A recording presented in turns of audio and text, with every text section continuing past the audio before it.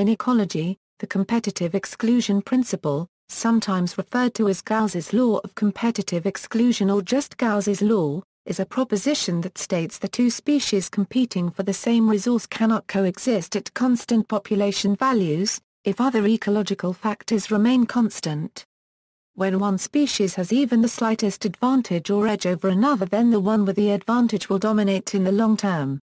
One of the two competitors will always overcome the other, leading to either the extinction of this competitor or an evolutionary or behavioral shift toward a different ecological niche. The principle has been paraphrased into the maxim complete competitors cannot coexist.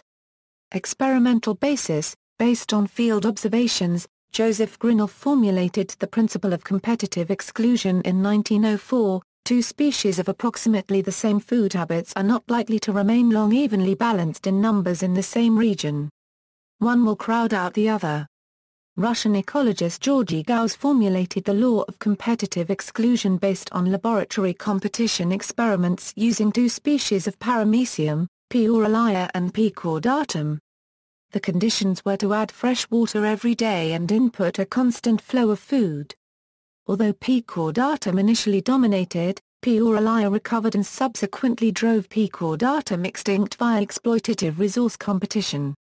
However, Gauss was able to let the P. caudatum survive by differing the environmental parameters. Thus, the Gauss law is valid only if the ecological factors are constant. Gauss also studied competition between two species of yeast, Saccharomyces cerevisiae and Schizosaccharomyces kefir, and found that Schizosaccharomyces kefir consistently outcompeted Saccharomyces cerevisiae by producing a higher concentration of ethyl alcohol. Prediction. Competitive exclusion is predicted by a number of mathematical and theoretical models, such as the Lotka-Volterra models of competition. However, for poorly understood reasons, competitive exclusion is rarely observed in natural ecosystems, and many biological communities appear to violate Gauss's law. The best-known example is the paradox of the plankton. All plankton species live on a very limited number of resources, primarily solar energy and minerals dissolved in the water. According to the competitive exclusion principle, only a small number of plankton species should be able to coexist on these resources. Nevertheless, large numbers of plankton species coexist within small regions of open sea. Some communities that uphold competitive exclusion are MacArthur's warblers and Darwin's finches. Paradoxical traits. A partial solution to the paradox lies in raising the dimensionality of the system. Spatial heterogeneity, trophic interactions, multiple resource competition, competition colonization trade-offs, and lag may prevent exclusion. However, such systems tend to be analytically intractable. In addition, many can, in theory, support an unlimited number of species.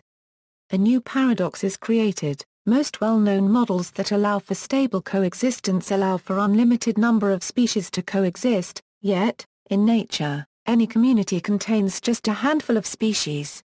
Redefinition. Recent studies addressing some of the assumptions made for the models predicting competitive exclusion have shown these assumptions need to be reconsidered.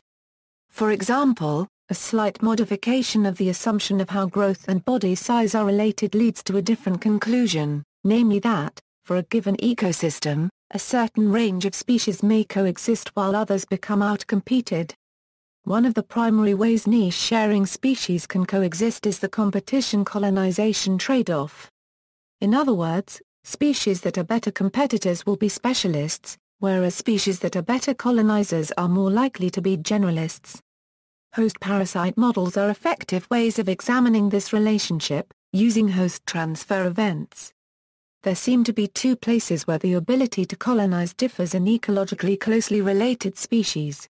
In feather lice, Bush and Clayton provided some verification of this by showing two closely related genera of lice are nearly equal in their ability to colonize new host pigeons once transferred. Harbison continued this line of thought by investigating whether the two genera differed in their ability to transfer. This research focused primarily on determining how colonization occurs and why wing lice are better colonizers than body lice. Vertical transfer is the most common occurrence, between parent and offspring, and is much studied and well understood. Horizontal transfer is difficult to measure, but in lice seems to occur via phoresis or the hitchhiking of one species on another. Harbison found that body lice are less adept at phoresis and excel competitively, whereas wing lice excel in colonization. See also, ecological competition, Joseph Grinnell, limiting factor, limiting similarity, paradox of the plankton. References. External links, competitive exclusion principle, Knoll, paradox of the plankton, Knoll.